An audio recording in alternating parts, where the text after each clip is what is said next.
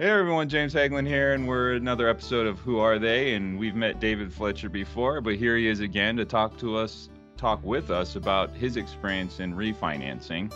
So, David, one of the questions I get asked is why? So, why did you refinance? Well, it just made sense from a dollars and cents perspective. As I mentioned last time we chatted, I very much like to dive into the numbers of things and understand where the money's coming from and where the money's going. And when I was looking at what I was paying on a monthly basis, I had some PMI in there because I didn't quite have enough to make that 20% when I made my initial purchase.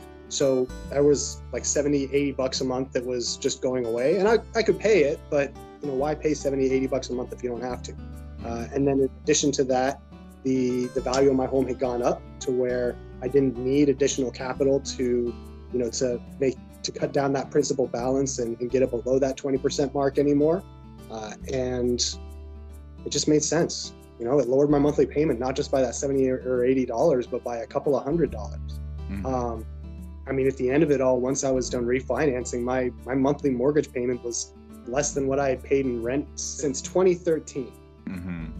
So we go into the results. So your results were, or your goal was to lower your payment and also remove the premium mortgage insurance when you initially bought the home. Then you accomplished those results correctly. That's what happened, right? 100%. Like I am not leaving my home anytime soon because mm-hmm. the payment on my mortgage is just comparatively so low. And granted, that was a very different rate environment. That was back when we had those magical 2s and 3s showing up. Mm-hmm. So it was just fantastic. But yeah, it's a very comfortable payment, and it gives me a lot of confidence in my monthly expenses. When I think about things that keep me up at night as far as budgeting and expenses goes, my housing payment isn't one of them. So we talk about the results of saving the money and removing the mortgage insurance. Did you then allocate those funds into another investment or another type of investment? Well, for that stage of my life, financially, it was a lot about just cutting down expenses as much as possible mm-hmm. to getting closer to a comfortable lifestyle. And I don't mean comfortable like, caviar and fancy cars or anything like that. Right. But more of not being in a paycheck to paycheck situation. A little bit of history: prior to buying a home, my wife and I had been working together, or had both been working our careers, making decent enough money, and we were doing fine. We had car payments and we had rent and all that stuff, but it was okay. We were young and just a newly married couple, so everything was great. But then we started having kids, and after the first kid, my wife, she wasn't able to go to work anymore, so she stayed home with the kids. So all of a sudden and overnight, our household income was cut in half, and it became difficult to continue to have, well, really any lifestyle at that point. You start clipping coupons real quick, and you have to try and trim as much stuff out of your budget as you possibly can. Cancel all our Hulus and Netflix and Amazons and all those things. No gym memberships, none of that. We're eating peanut butter and jelly 3 meals a week now.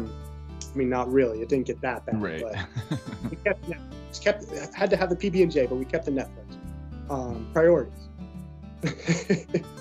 But yeah, after getting the home, like, it was a lot about just what else can we do to cut down our expenses even, and to move us from a paycheck to paycheck situation where we're clipping coupons and chasing deals and severely limiting what we do, to where we can feel like we live a normal life, have normal life things, like not eating out all the time, but maybe every once in a while have a date night, once every week or so. Mm-hmm.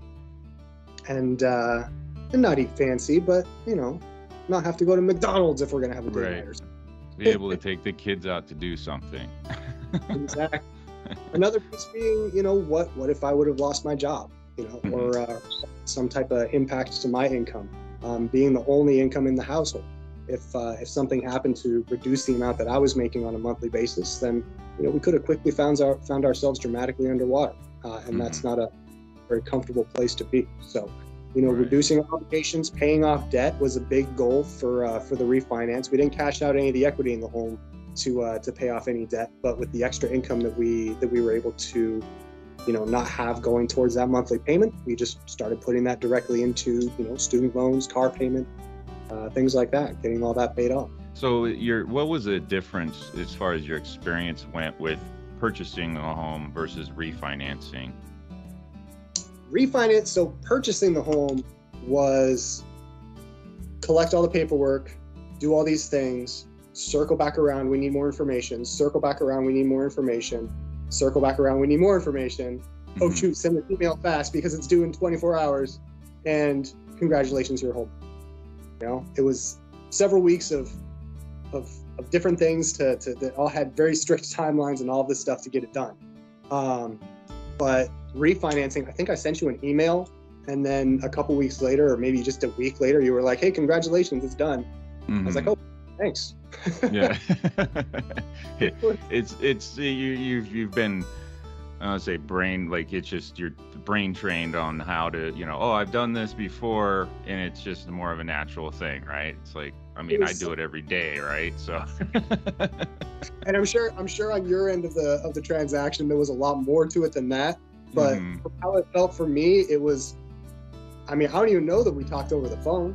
I'm sure we did, but I can't specifically remember that conversation. It was just very straightforward and like, oh yeah, boom, boom, boom, boom, boom, here you go. I've probably had more difficulty scheduling a doctor's appointment than I did with that transaction. Right.